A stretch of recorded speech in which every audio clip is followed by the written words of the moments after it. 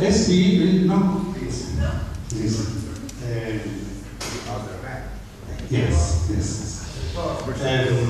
Our research group is a multidisciplinary group, a university project from the University of Trieste and Politecnico of Milano.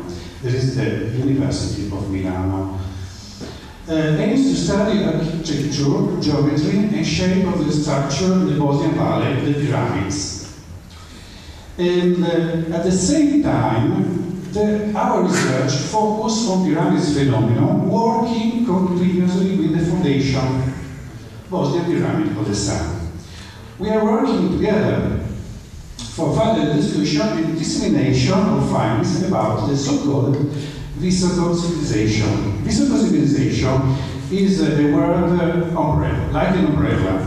Take all people who lived some thousands of years here in this valley. The next, please. This is our logo, the logo of the foundation. We have these are the people who work in this project, with the SB research group. The next, please. Yes, we are working together, Semioz Managis and the foundation, for the best results. Next.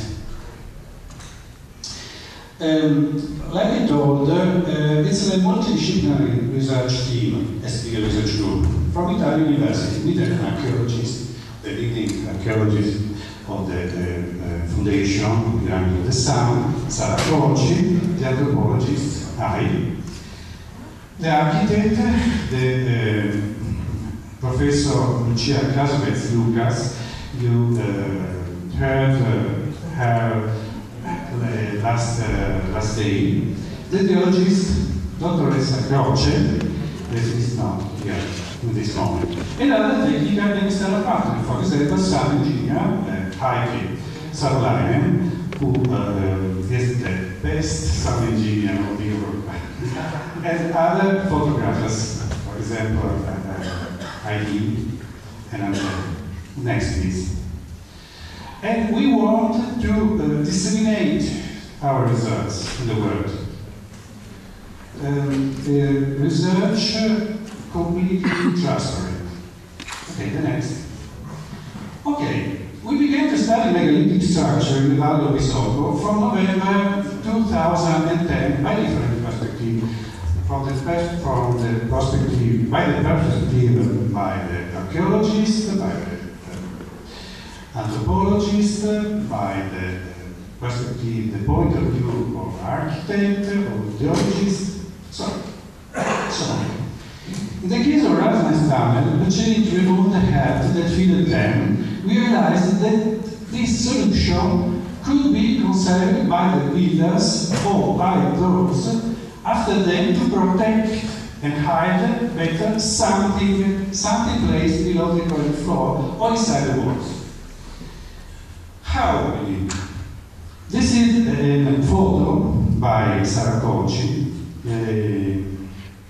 in December of 2010, when we went into the news section of the tunnel. We found out that this scratch on the wall probably was by a man who closed inside the tunnels alive. And it hit us so much that we insert his scratch in our logo. For don't forgetting this. The next, please. During the research for structure carried for centuries, a proper study is necessary to limit the excavation area and the possibility of damaging the structure. Next, please. This is another photo by Richard point of the section with the structure below the soil, below the floor. Excuse me for my broken English, bad English. I studied English for 40 years, but I don't speak it very well. In these tunnels, many artifacts were found.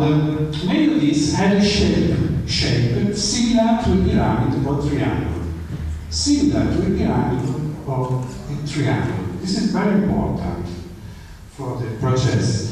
In April, they found a stone with a triangle on the side and two triangles on the other side with opposite vertex. This is the more important discovery among the artifacts found in the tunnels. Would we have had to find a structure with a triangular or diamond appearance? This is the question. Next, please.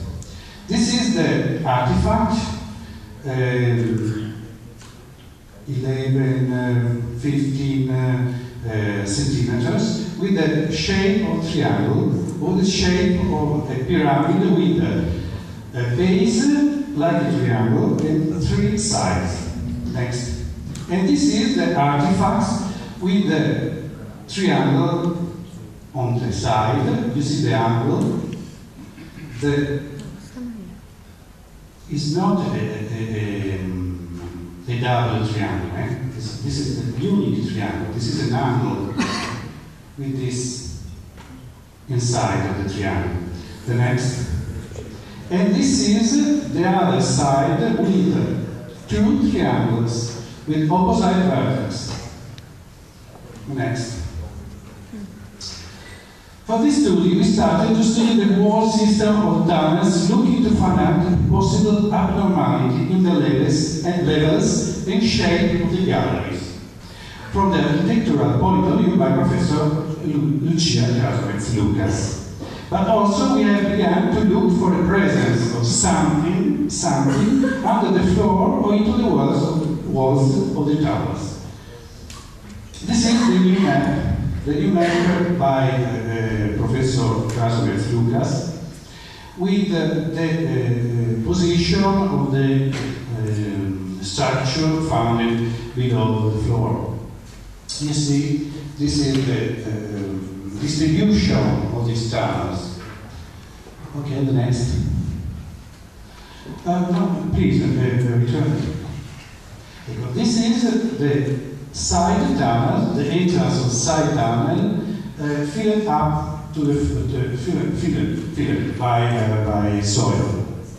And the yellow is for the walls, dry walls. Next, please. We decided to use a ground GPR to investigate under the floor into the walls. So in this way, we have identified an anomaly about 90 meters from the entrance, who may be more easily brought to light by the archaeologist. The next, please.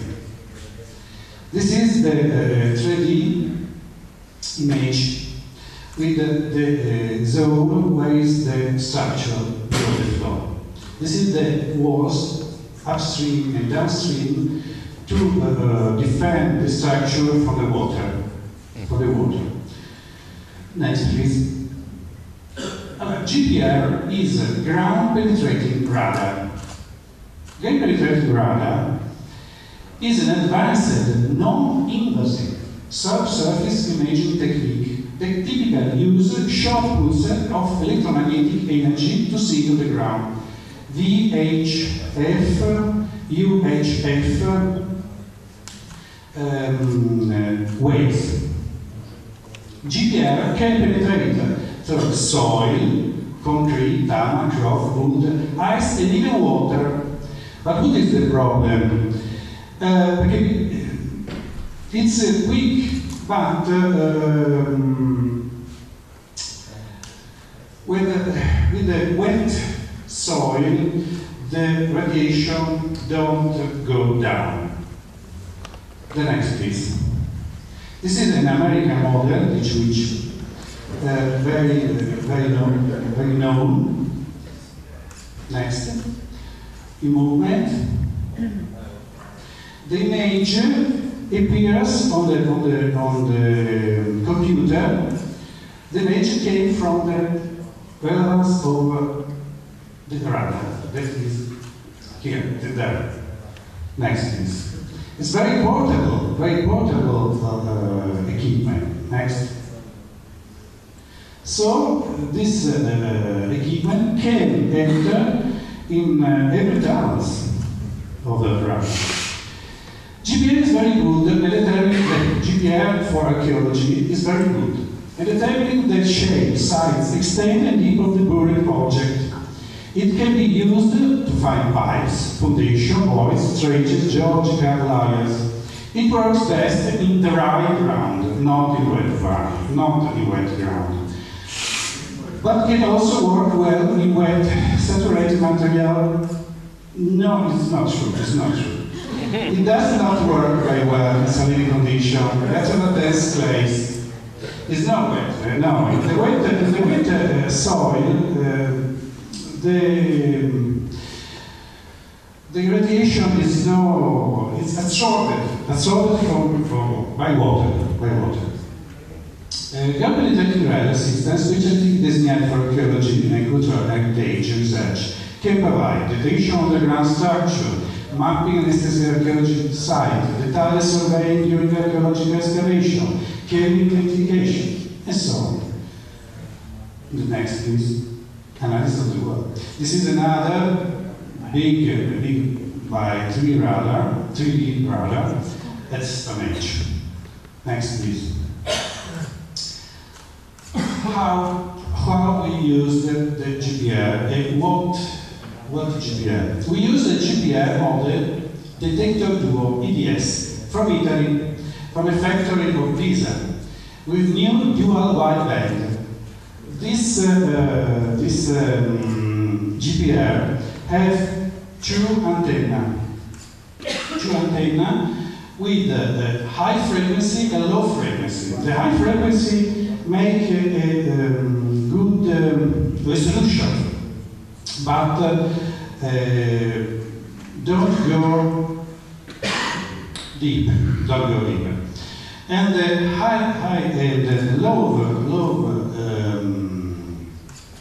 the low frequency is better to go deeper. But this model can reach 6 meters deep in the survey, in difficult wet condition, able to obtain a resolution reliable images. This is the model, the Italian model, by EDS. Next, please. High frequency, low frequency. High frequency, 1700 megahertz, for the best resolution. Two antennas to emit, but one antenna to receive. The next, please. The new detector duo provides easy to interpret real-time results of deep and shallow targets and locates the exact position of the object. This is important. No need to replace the antenna and cover the same twice. Through a single scan, you can detect shallow and deep targets, save time and cost. It's not necessary to move a lot of time the GPR. Okay, the next. This is an example. The antenna of GPR see the object. When you move the antenna, this point are designed on the computer to obtain this ellipsis. And this is the object. Here is the object, but you can see an ellipsis over it. Next, please. An example. Two objects. You see the ellipsis here, another ellipsis here, and this is a mirror ellipsis. The object is here, so you can take it in this place. Next, please. And little bit in the soil. There you can see the difference between the normal soil and the soil who filled the pit. There is a big difference. Next. This is a famous image, you can find it also on internet, of a cemetery in Alabama. This is a human burial on yellow arrows, and red arrows indicate roots from the trees. Next, please. Limits of the radar. The deep range of GPR is limited by the electrical conductivity of the ground. This is very important. And so, as the conductivity increases, the penetration decreases. Ground-penetrating radar antennas are generally in contact with the ground for the strongest signal strength. But if the flow is irregular, the signal is not good. Next, please. And finally, what we found in Raven's labyrinth. GPR localized a very particular object with big dimension. 2 meters for 1.5 meters and 4.5 meters deep. A big structure. The structure is 40 centimeters under the floor, about 90 meters from the entrance. The configuration is very original. 2 diamonds placed one above the other. Every diamond has something inside. This is designed from a lot of scannerizations. You can see a diamond, another diamond, and something inside. You see, it's completely different from previous images. It's an artificial structure. Sure, it's an artificial structure. The next, please. This is the schema. The schema with something inside the diamonds, the 2 diamonds. The next. But my work is finished now. And the archaeologist work begin. So. And now I give the speech to Sara Conci, lead archaeologist of the Foundation, for speaking about the structure found on the floor of Raven's labyrinth. Thank you very much.